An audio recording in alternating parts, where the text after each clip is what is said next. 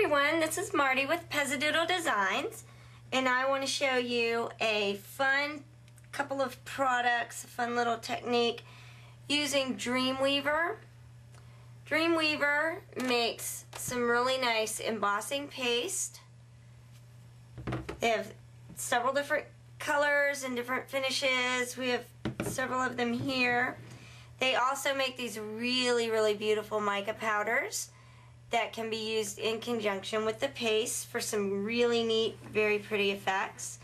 And they have these great brass stencils as well. So we will be using all of these today to make some really cool things. Something you want to have on hand for this technique is some removable tape. This is by Scotch. Comes in a roll. I just cut it off as I need it. Tape dispenser, even better. And I have this little plastic palette knife. Nothing special. Came in a little mixed bag I got at Michael's. I use these for lots of different things. Great to have on hand.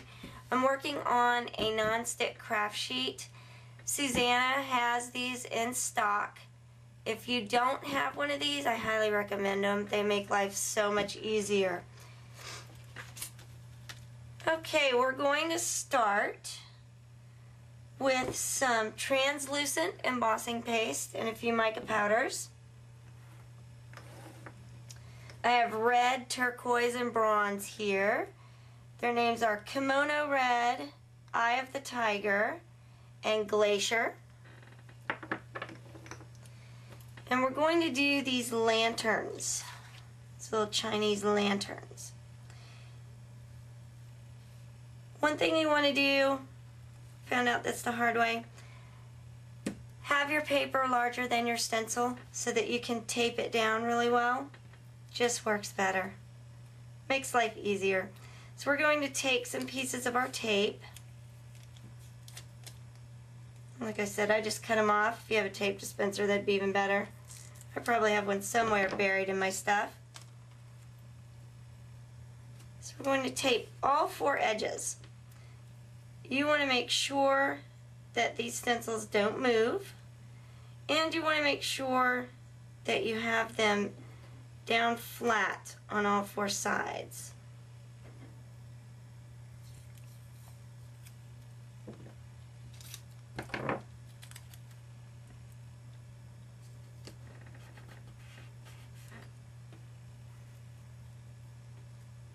So we'll just stick him on real well. And then what we're going to do is we're going to mix up our own paste colors with the translucent and the mica powders. It's a really fun way to create whatever colors you want, as well as give the paste some extra zing to it. It's very glossy and very pretty all on its own. This is just a fun way to add a little something extra. So again, we have our translucent paste, our three mica powders we want to work with. I'm going to mix them right on my craft sheet. It's the great thing about it. And then once you're done, just wipe it with a paper towel. If there's any extra that's dried on there, not a big deal. Scrape it off. I use a little acrylic ruler that I have from sewing, actually.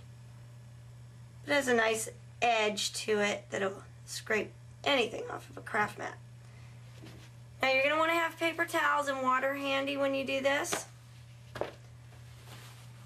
I want to wipe all of the paste off of my little palette knife before sticking it into the mica powders. And I'm just going to dip in. There's not a lot of real measurement going on here.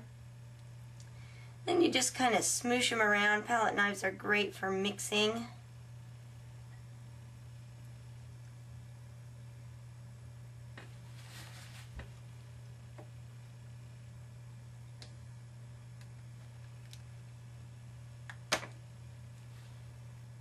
So you'll just mix that in really well until all of the paste has combined with the powder. Scoop it back into a little pile here. Alright. Now we have our stencil secure on our paper. So we're just going to take some paste and start smoothing it over our stencil, and I'm doing this sort of random, the colors, because I think that looks really nice. Obviously you can do it all one color. Now as you're smoothing this on, you don't want to push real hard, because if you do, you're going to be pushing it underneath your stencil.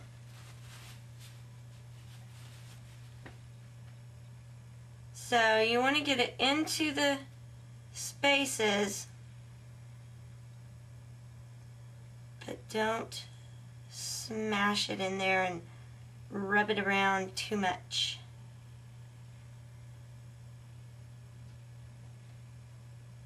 Okay, add a little bit of glacier. I think I find the less you play with it, too, the better. The less of a chance you have of getting it smushed under the stencil.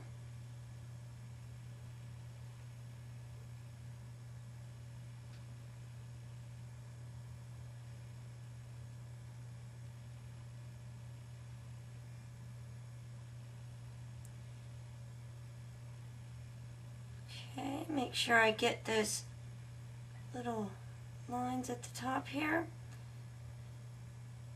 And now I'm just going to smooth it a bit.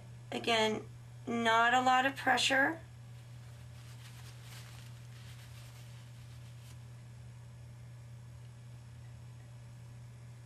Just to smooth out our design. Now you want to take your stencil off while it's wet. If you let it dry like this, not only are you going to pull all your embossing paste off when you pull up your stencil, but you're going to have a really hard time cleaning it too. As you hold this down, be careful, you'll get it on your fingers and then touch your paper, and you'll see an example of that in a minute.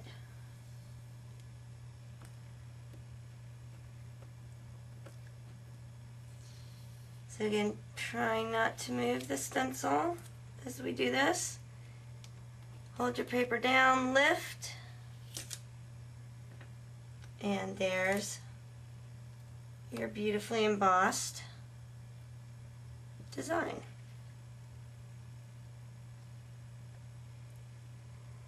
Now, when it's wet, this translucent embossing paste has a bit of a cloudy, sort of milky look, but then once it's dry, you get a very nice effect. This is another one I did earlier, so you can see the mica powder really stands out for the shimmery effect.